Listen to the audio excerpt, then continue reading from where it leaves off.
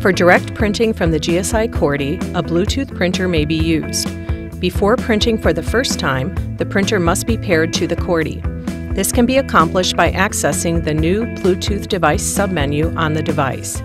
To pair, press the down button multiple times until you see the date screen.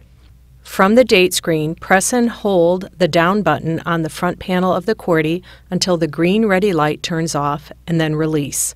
The Corti should display the first item in the submenu, New BT Device Discovered. To initiate pairing, press the left or right button on the front panel. Please wait should appear on the display.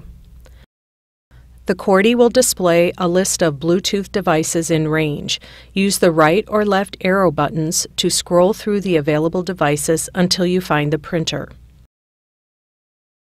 Press the down button on the front panel to pair the device. Please wait will appear on the display. The display screen will indicate when the Corti and the printer are paired. Press the down button on the front panel to return to the main menu.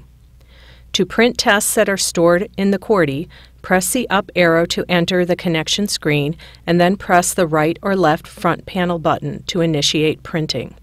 Note that all tests stored in memory will print and the Corti will turn off when printing is completed.